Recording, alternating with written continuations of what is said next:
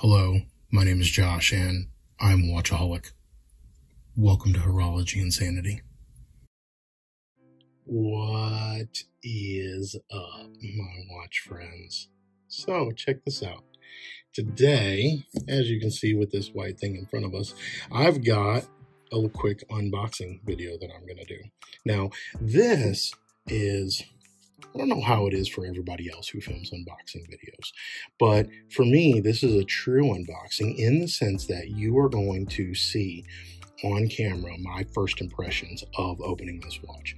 And I wanted to do that. I don't do that with all of my other watches, right? In fact, usually what happens is as they come in, I open them real quick and I just make sure like the watch is inside or that it's the right watch. And then, because I have so many incoming and outgoing, I kind of pile them up. And then once the mountain of incoming gets to be a certain size, then I go through and I film several unboxing videos. And, but this one, it's just this one. And I want to open it immediately, but I want y'all to be able to see and hear my first impressions of this watch. And once I open it up here in a second, you might know why.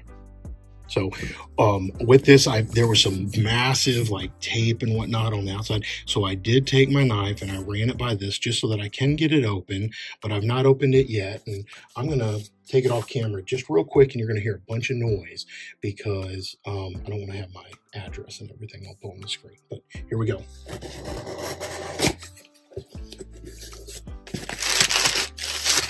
Okay, in normal fashion, we got some packing stuff. Let's see if I can get this open. Here you go. It's bubble wrapped inside of here. And it's kind of like the Christopher Ward boxes. If you're familiar with those, it's kind of long and narrow. So let's get that going and get this out of the way. Hopefully I don't need my knife for this. So it's just tape. So let's get that.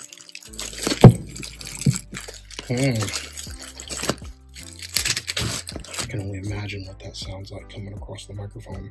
All right, let's get this flipped up. Get that out of the way. See if you can see that etching. If you're unfamiliar, this is by a company called Weiss watch. And Weiss watch is based in Los Angeles, California. And the owner and head watchmaker for Weiss watch is Cameron Weiss.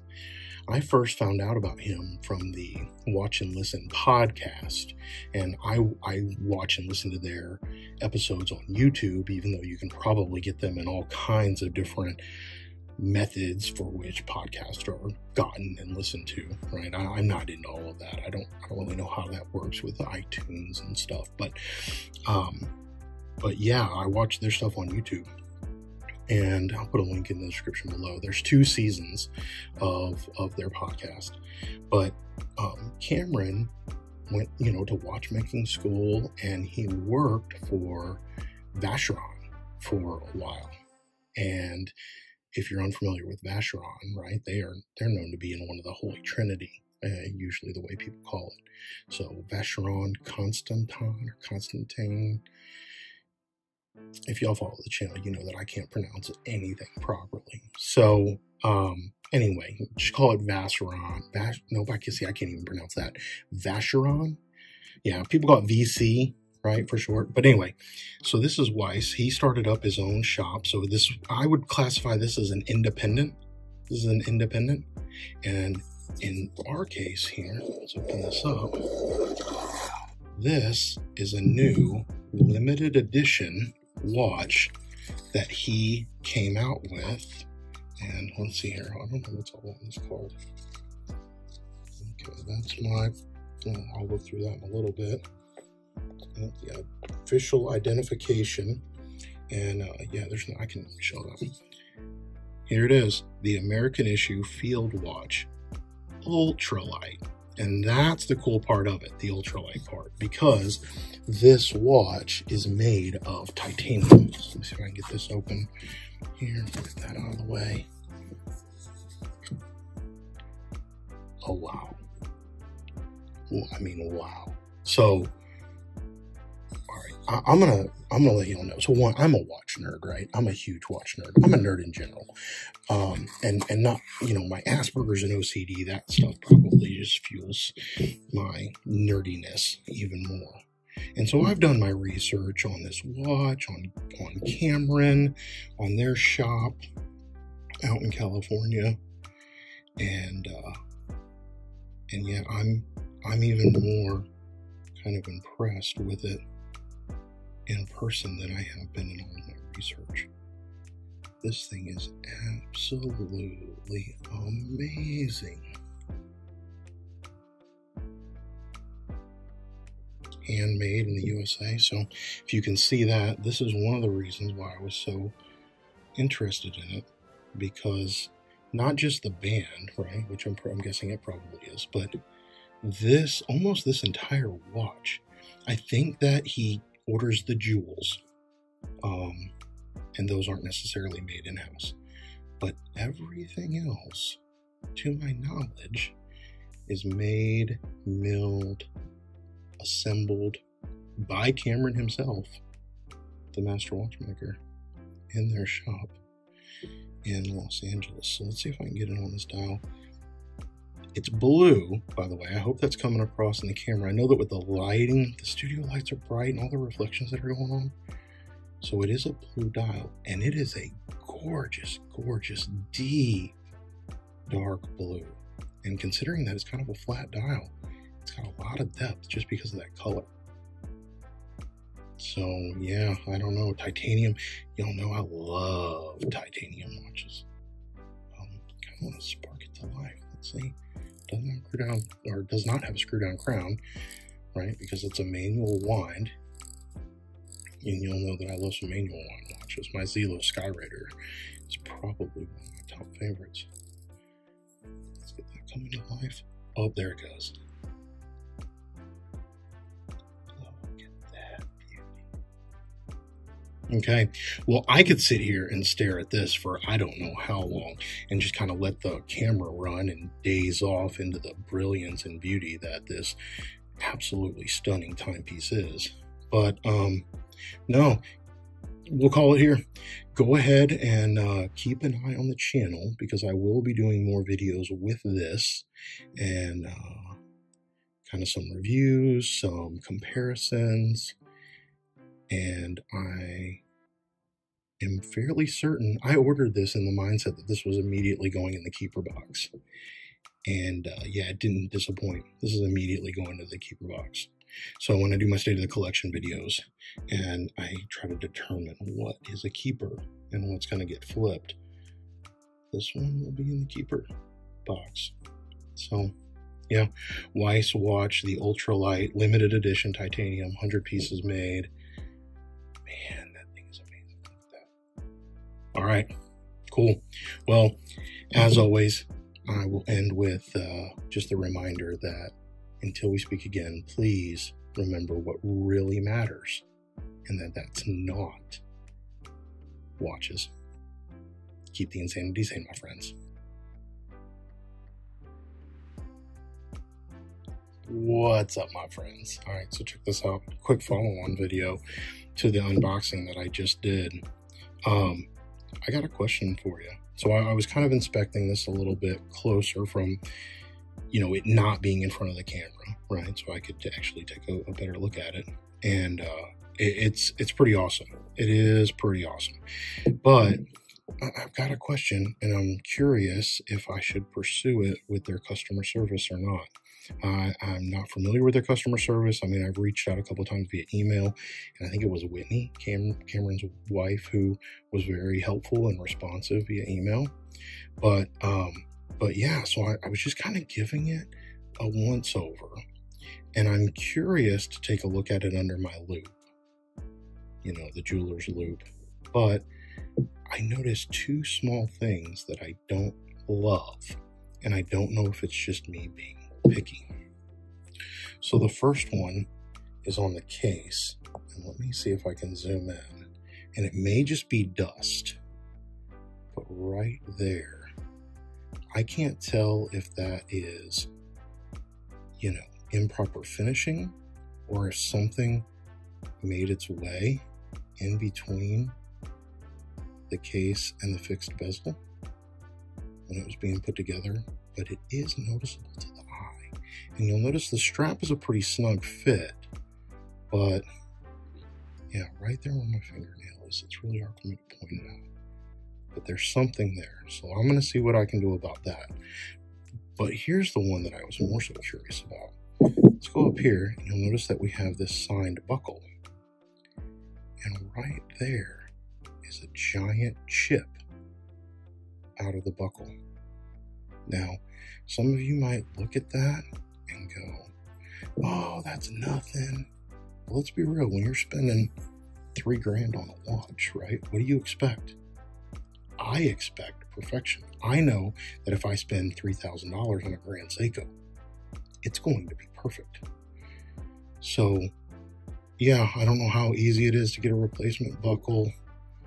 I'm assuming this will be handled under warranty, but yeah, and I don't think it's from what I can tell, it's not like a covering or a coating. I don't think that's something that I need to peel off to be able to get to. The lights are really bright. But let me see if I can get that just right. You see that? Unless that's some sort of an etching that they meant to be there, and maybe I won't know it until I look at it under the jeweler's loupe. But yeah, so just your thoughts. I don't think that takes away from the amazingness of this watch, but I will say that with Cameron's background working at Vacheron, and he's talked about several times on his Watch and Listen podcast about how perfection was the standard, right? Perfection is the standard. And if you know me in any aspect of life, you will know that perfection and excellence is my standard, at least in everything that I do. So I'm curious what y'all think. Have you ever seen anything like this before? And would you pursue it with their customer service? And if you are part of, the Weiss community, and if you've ever had anything like this occur and you've had it handled, what was that experience like? I would love to hear it down in the comments. So, yeah. Okay. Well, with that, I will give the reminder that I always do. Let's remember what really matters. And then that's not watches, even in this case when things go wrong. And you have to work it out. The things that do matter. I could do a whole other video talking about this, but people matter. Relationships matter. So, yeah, we'll see how this goes. All right, my friends, we'll talk soon. Keep the insanity sane. And we're back. So, here, I just want to do a quick update before I call this one good. I've got good news and bad news.